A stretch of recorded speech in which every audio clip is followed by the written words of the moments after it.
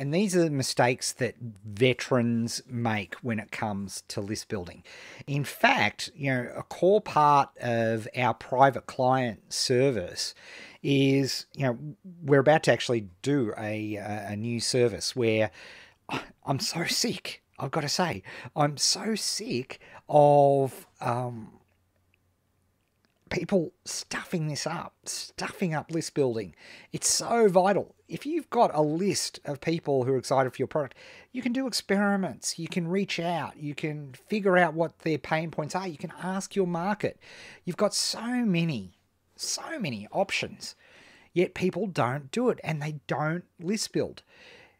Getting that email is just absolutely vital. You don't have a business if you don't have that email. And so what I want to talk about in my newly created series here, Biggest Mistakes series, I want to talk about the biggest mistakes people make in list building. And the first thing that they do is they try to go too broad. They don't use a single tight target market. So what do I mean by this? So I mentioned golf before. Now, if I'm trying to create an opt-in page that's something that will attract all golfers, well, I'm going to have to be super broad. But remember, my problem with golf was putting. So if I am, taking, say, an ad out on a series of YouTube videos where people show how to solve putting problems, wouldn't it make sense to send them to an opt-in page which is purely designed around, here are 6 techniques you can use to improve your putting the next time you go out, as opposed to just trying to say, hey, improve your golf? Which one are you more likely to opt into, that you want to be a part of? Which one speaks to you more directly? And this, to me, this not address, because what's the cost of an opt-in page? We use Market Pro Max, for example, and that means that literally in seconds, I can have a world-class, fully tested opt-in page up and running in a second. Literally. Just a click of a button and it's done. So it doesn't make any sense to try have these catch-all opt-in pages where you've got one page and you're trying to direct all sorts of different traffic into that opt-in page. People make this mistake all the time. In an ideal world, down the track, you potentially have hundreds of opt-in pages, all micro-targeted to the specific pain points of the specific little single target markets inside your big market. So for somebody with putting problems, there's a report to solve putting. For somebody who's got driving problems, there's a report to solve driving. And again, people think, oh, Ed, how much work is that? And this is why we're doing this done for you service, because honestly, once you understand how it's actually done and you learn the right processes, you can do it so much more easily, because it doesn't have to be, we're not talking 120 page reports here. Think about it. If you get your problem solved, like if it solves a problem that you've just had for ages, do you care whether that was one 5-minute video, or isn't it worthy enough? Like you actually want 30 videos of an hour each to feel like, you put in the effort to solve your problem? Or do you just want to solve your problem? You just want to solve your problem. And here's the problem. Well, I'm saying problem a hell of a lot. To figure out pains, gains, and jobs to be done, to make the most effective opt-in page, one that, where you're getting 50 to 75% of people opting in, you have to hit them right between the eyes, solving their biggest pain. And here's the problem. If I go broad, if I go to the market that is golf, there's millions of pain points. There's no one particular pain point in golf. There's stacks. Which one do I do? I don't know. It's a crapshoot. And then I'm spending massive amounts of money. And, hands up, who's got 100 grand to spend on, their ads each month? If you do, call me. Most of us don't. Our superpower, our advantage is to be able to speak very directly to our market. This is how, using 1,000 true fans, and we can, without having to outspend all the big corporates and all the, the massive People who are buying stacks and stacks of traffic, and paying $20, $30 a keyword on Google. This is how we beat them.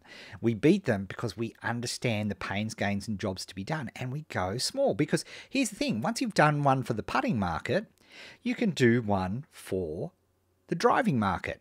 The first classic example of this, of course, was Frank Kern's dog training approach, which is over a decade now. But and it seems stupid now, but at the time it was revolutionary. So rather than offering one product, which was on, how to train your dog, it was simply, his distinction was he would create an individual page, an individual opt-in about how to train your Chihuahua, how to train your Sheltie, how to train your Doberman. You see where I'm going. Now, of course, the content of the report, the vast majority of the content of the report was exactly the same, because how you train a dog is how you train a dog. But again, if I've got a Shetland sheepdog and I want to train a Shetland sheepdog and I've got the choices of two products, one that is how to train your dog and one is how to train your Shetland sheepdog with a photo of the Shetland sheepdog, what are you going to do? It's obvious. Yeah, it seems obvious, but that is the massive mistake people are making with their opt-in pages. They're trying to be too broad. They're not focusing down on a single target market. And one of the reasons is fear and laziness.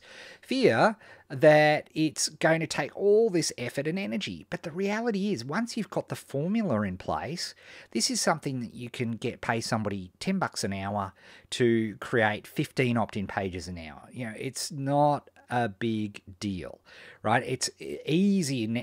There's never been a better time to be able to do this. The technology is there, the systems are there, the services are there. It's all about you understanding that particular market. So that's our first mistake that people make. Too broad, not a tight single target market. The next thing is the opt-in pages aren't focused. We're so desperate to try and get everybody, we end up getting nobody because we're not focused enough. And I've said this a number of times already, and let me just again super emphasize it. The single biggest pain point. That is what your opt-in for your particular... So we've narrowed down our market. Instead of going golfers, we're going for people who have problems putting. So now that we know that people have problems putting, we can go straight to that pain point. So we know, people want to stop 3-putting, learn this crazy technique. And it doesn't even have to be, think smart about this. Maybe you've discovered a technique that worked really well for you and you watched a YouTube video. You get exactly the same credo and you build your email list by referring to, here are 4 techniques that worked really well for me. Did you create the techniques? That's a single PDF with 4 links to 4 YouTube videos. Do people think, oh, I just got ripped off? Or are they excited to try these techniques and fix their putting? You don't have to build them. You can just point people into the right place because as I want to ram through everybody's skulls.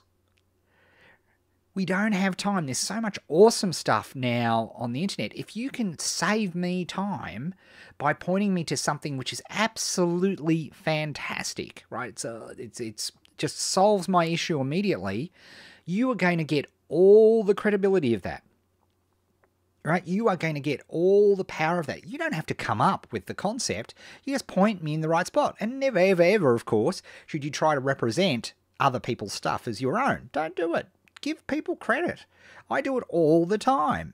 I mentioned, fantastic new podcast from Dean Jackson. More cheese, less whiskers. I use his stuff all the time, and I point out that I use his stuff all the time.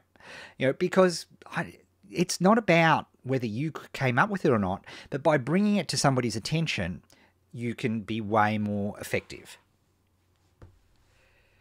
Technology stuff-ups is our third problem. And this is a huge deal for a lot of you listening to this right now, right? The autoresponder, what else have we got? We've got the autoresponder, we've got, getting the opt-in pages sorted out, linking the code between the autoresponder and the opt-in page itself, embedding those pages in the right websites or putting them in your Magcast or Scrivcast. All of those things, right, are potential pain points for people, particularly when you're setting up your first funnels. Now, interestingly, and as I say, we're about to come out with this very, very shortly, maybe actually by the time you're listening to this, is that we're going to do, for people who just don't have the time but want us to design the funnel, we're actually going to build the entire funnel and provide all the technology for you, because we use our own stuff. So it's a bit hard for me to say, hey, go grab this piece of technology or go grab this, because, you know, we use our own stuff. So we thought, well, hey, let's just do it for people. But again, completely understand where that is a particular issue. And of course, if you get the stuff up with the technology, then of course nothing happens and you're not collecting those emails and we're not getting anywhere. The next thing that really, really stuffs people up is no stats, no measurement. They don't measure, they don't figure it out, and that is a huge deal. So there are no stats. If they're not measuring, if they're not collecting, that is a real big issue. Because if you're not measuring it, how can you manage it? How can you make it work? Right? There's no way that you can do this. And a lot of people set up opt-in pages, and because they're afraid of the results, they don't check the results. They don't check the stats. They don't check the measurements. You know, it's huge, right? This is such a big problem. So not measuring your opt-in funnels and understanding what your conversion rates are, how many people view the page versus how many people opt in, that is crazy. It is absolutely insane. Our final point here is no focus. And what I mean by no focus here is that, honestly, people will work on any other part of their business than fix up their collection of emails. I see it time and time again, and I see this with big businesses that have, you know, been there for a while. I've seen this with Magcast with tens and tens of thousands of subscribers, and they just haven't collected emails at all, right? Because they just haven't even focused on it. And that is often the absolute standard place where we're at. It's, you know, they just don't focus on the collection of email, you know, getting email. You know, I can't make this any clearer. That is your job as somebody who's involved in marketing. Your job is to collect emails. Yeah, because that is the single best, most valuable way of talking to people and getting their availability, right? It's just the way it is. So that is just absolutely crucial. So with that, those are the things that I think are absolutely the most important when it comes to creating a funnel and figuring out how you do that. You've got to do it, right? And again, people are sort of going, hey, opt-in, what are you talking about? Please go to challenge.co and enroll yourself in the challenge. It's completely free, and you can understand what an opt-in is, what a funnel is, and how to go about designing one. And if you're interested in us doing it for you, stay tuned, because we'll be shooting out an email over the next couple of days, because we've created a new service to actually build it for you. And literally, I work with you to build it and design it, figure out what the pains, gains, jobs to be done are, design the product, the whole deal. So that's part of what we're doing.